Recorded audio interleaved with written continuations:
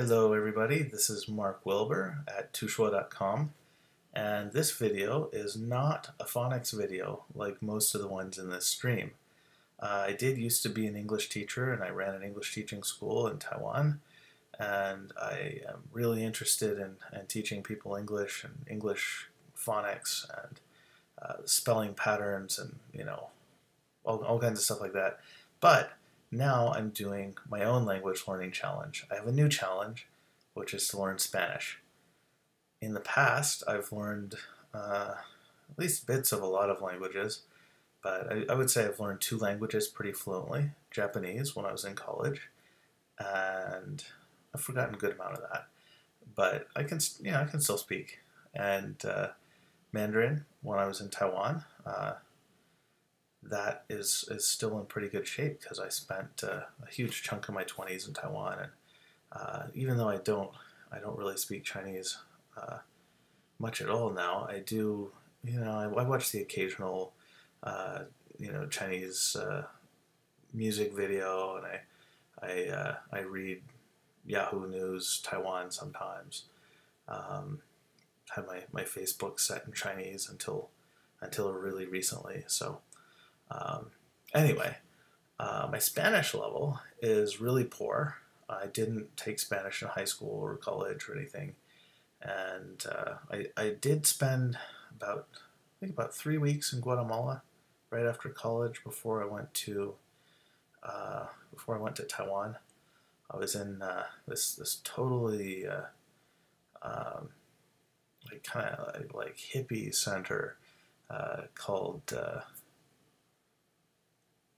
San Marcos, I think it is. It was near Panajachel, at this beautiful lake called El Lago de Atitlan.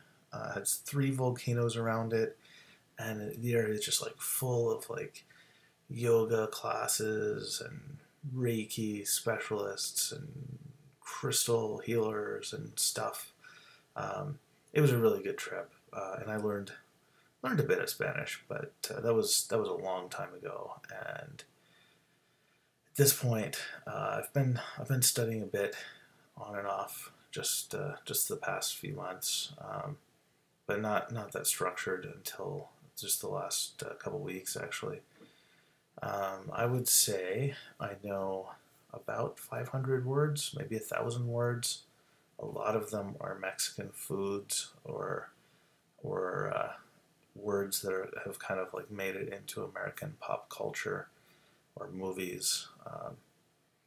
Yeah, so it's a low level. Phonics wise, should be okay. There aren't thousands of characters to learn, so I see it as a very doable challenge.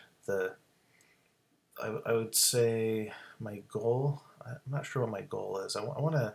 I guess there's just a lot of Spanish speakers. I want to speak well enough. I can go on vacation to a Spanish speaking place and talk with people. Had some coworkers when I was at Groupon that were Chileans, and it'd be cool to talk to them in Spanish next time. Um, yeah, but it's not it's not something that'll directly help my career. Chinese isn't directly helping my career right now, but it is it's good for the social life. It's good for just seeing a bigger chunk of the world and connecting with more of humanity. So that's what and that's my goal. It's not very well defined, but so be it. Um, okay, so I've got a lot of experience learning languages. I'm gonna basically use all the same stuff that worked for me with teaching English and with learning Chinese and learning Japanese, and hopefully this will be a little less painful than my previous learning experiences. The only downside is I don't have a lot of time. Uh, I'm I'm a busy startup engineer in like a San Francisco Bay Area tech company, and it's not the same as when I was in Taiwan and studying say 20 hours a week or something. So here's what I'm going to do. I'm going to focus on phonics at the very beginning, like learning how to distinguish between each of the sounds in the language. I don't think that's going to be too bad with Spanish. getting to where I can make all the sounds, that might take a long time, but I think, the more input, the more I use it, the better it'll get, as long as I'm making some effort in that direction. I'm using spaced repetition systems. If you don't know what those are, I've got another video that explains exactly that. It's only about 2 minutes long. I'll put a link here. They're really useful for certain things with languages.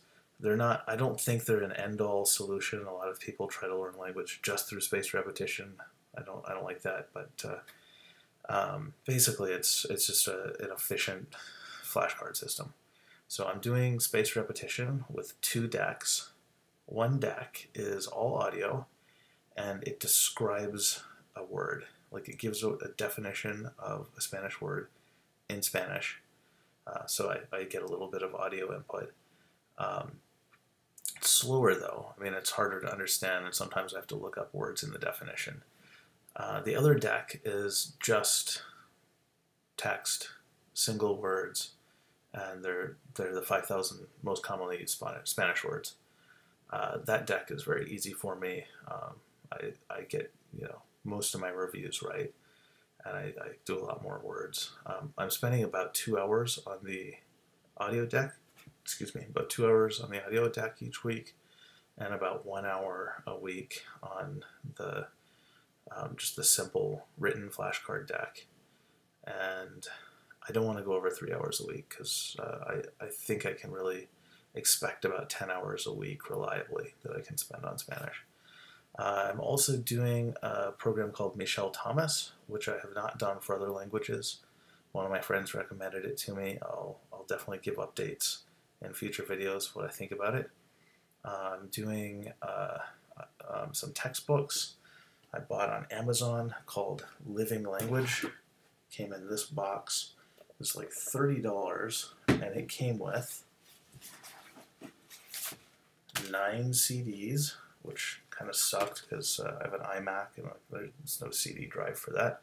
I had to dig out this old laptop from years ago. I don't even know how old the thing is. I literally considered selling it for $30 last year, and I'm now glad that I didn't. I got the CDs copied from that to a memory stick, and then moved to my main computer. However, I also got an introductory level textbook, intermediate one, an advanced one, and a blank notebook. Blank notebook I'm not going to use because I have English notebooks I brought back from Asia. They're like these super cheap notebooks they sell at 7-Elevens that have like horribly, strangely phrased English on them and make me smile. So don't need this one. Still, $30 for all of this seems like an awesome deal. Comments and the reviews were good on Amazon. I can't really say too much now because I've just started. Hopefully that goes well. Once I'm at a level where I can do more of it, I'll do extensive reading. I think extensive reading is one of the it should be a cornerstone of language learning. It was definitely one of the things that helped the students at the English teaching school I was running in Taiwan do well. Yeah, so extensive reading. Then once I've got a bigger base, then hopefully TV shows. So, oh yeah, and I'm doing 1 tutoring lesson per week. I have a tutor from Argentina, and she teaches me over the internet, and it's only 1 hour per week, but it's definitely really helpful. The goal of a language, after all, is to communicate with humans, and it's good to be doing that from the start. And also, like, she would give me feedback that that like just random language speakers would not in normal situations, because if someone who's learning English comes up to me and says how to go to train station, I'm not going to say, oh, wait. That should be, how can I go to the train station, or how, or where is the train station? Um, I would just understand and be like, oh, the train station, it's over there, and they might, they might use their mistaken grammatical construction regularly, and um, not realize anything was off for a long time. So anyway, spaced repetition, max 3 hours a week. I'm doing Michel Thomas basically when I have time, when I feel like it. Living language textbooks. I'm gonna go for also 3 hours a week, maybe more if I have time. And once I'm at what I consider a level where I can, and also like once I've found some graded readers that are the right level, then I'll be doing extensive reading, as much as I can for like the rest of my language learning time until I can start understanding TV or radio. So that's the plan. Uh, I know you found my YouTube channel, Mom, so if you're watching this, hi.